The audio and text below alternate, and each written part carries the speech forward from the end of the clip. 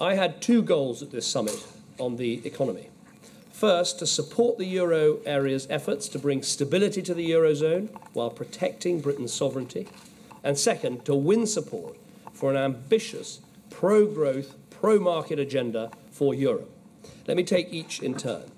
I've always said that a strong Eurozone is in Britain's national interest. 40% of our trade is with Eurozone countries, and we want the euro to be a successful currency and to sort out the issues and problems that there have been.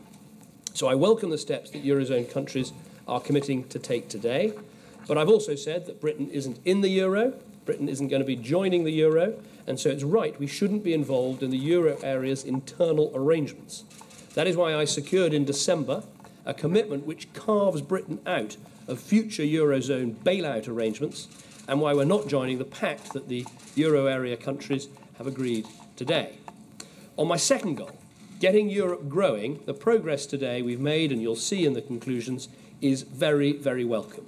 Coming to this council, I organised a letter that was signed by nine countries in total, making the case for action on growth, on deregulation, on completing the single market, on extending it to services, on taking Europe in a more liberal, more market, more growth-orientated approach.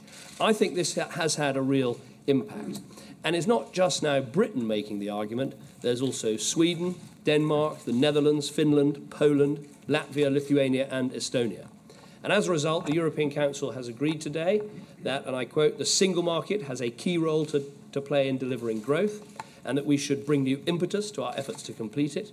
We also agreed that the overall regulatory burden should be reduced, and we also concluded that the Doha round and other free trade agreements that have been immensely powerful should be done in 2011. Obviously, there's more that needs to be done, but I do believe this is a strong start. And I was particularly heartened on the language there will be on micro-enterprises and exempting micro-enterprises from future regulations for their first 5 years of existence. You will have noticed in the budget in the UK, we had a moratorium on regulation for small businesses. It looks as if we're going to be achieving something like that here in the European Union as well.